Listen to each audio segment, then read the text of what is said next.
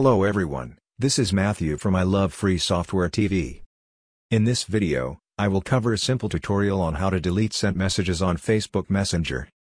Deleting a sent message in Facebook Messenger is very easy and straightforward. Simply tap and hold the message that you want to delete. This opens an option panel at the bottom of the screen. In this panel, you will find an option to remove the message along with options to copy and forward the message. Select the Remove option to delete the message. When you do that, it asks you whether you want to remove the message for everyone or for yourself only.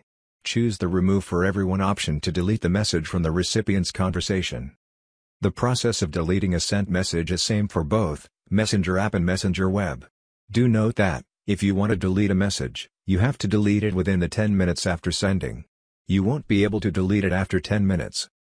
That's it guys, this is how you can delete sent messages on Facebook Messenger. If you like this video, give it a thumbs up and remember to subscribe us for more.